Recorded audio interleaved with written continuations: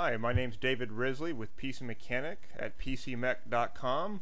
We've got another answer here. We have a guy named Bob that asked a question. Says, I have a number of email folders, each containing both financial and correspondence relating to our nonprofit. I want to be able to copy or transfer entire folders to a CD without changing each email's name. Is there any software available, or is it possible with Microsoft XP's system?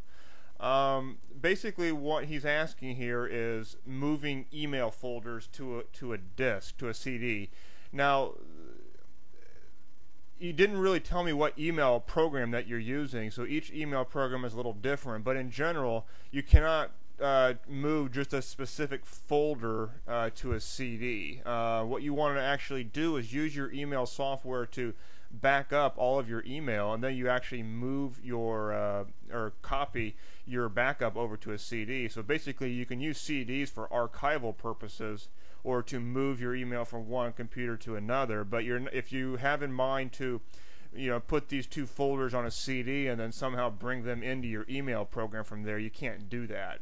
So basically what you want to do is go up and whatever email program you're using, probably in your file menu, you're going to see options for export, and then you want to export your email to a file. You can either probably put that file on your hard drive.